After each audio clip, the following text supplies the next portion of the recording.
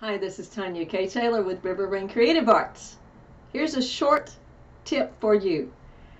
If what you're doing doesn't seem to be working, especially if you're trying to do something for the Lord, like I was this morning, I was trying to edit a book and do some other administrative things, and the flow just wasn't there. So I finally perceived that the Lord wanted me to do some creative things like make more videos and just do some more writing on the next book.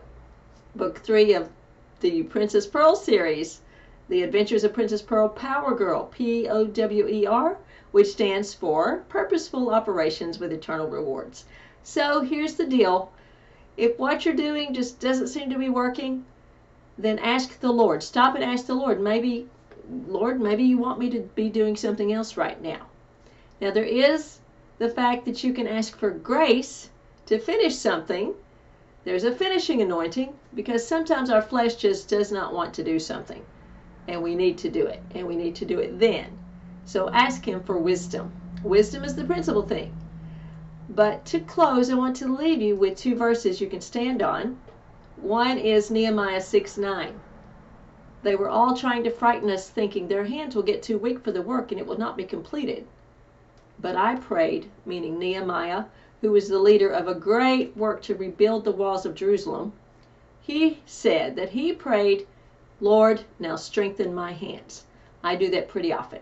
Lord, strengthen my hands for the work. If I'm feeling weak or tired or just don't want to do something, Lord, strengthen my hands. There is a thing in the Bible where the mouth is called the hand of the mouth. So you can use your words to speak scriptures and strengthen yourself and just to pump yourself up otherwise, like, I want to do this, I need to do this, the Lord's going to help me do this, and He will, unless, which is what I'm talking about today, unless He really does want you to be redirected to do something else during that time. So just stop and ask Him. He's your Father. If you know Jesus, His Son, as your Savior and Lord, then He's your Heavenly Father. He's your loving Daddy, and He is your good shepherd also, who leads you in right paths. So just ask Him. He will answer you. It may not be where you hear Him say it, but you will have a knowing, or He'll lead you to a scripture, or He'll even speak to you through a song on Christian radio, maybe even a sign going down the road. God can work in all kinds of ways. He also speaks through videos like this.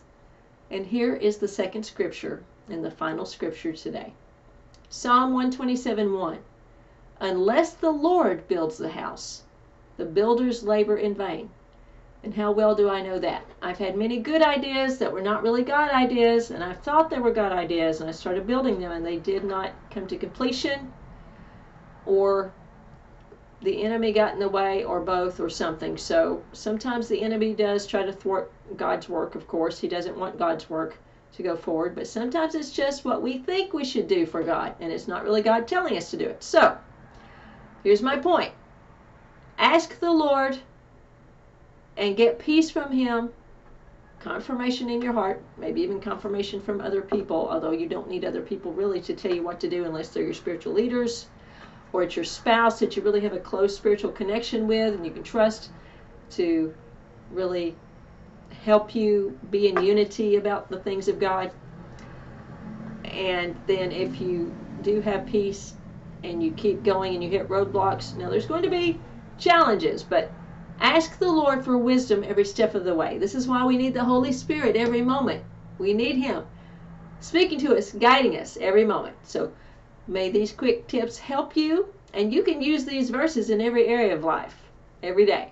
So God bless you, and happy Thanksgiving, and be sure and ask the Lord for wisdom and thank Him that you receive it by faith. He will show you what to do. God bless. Bye.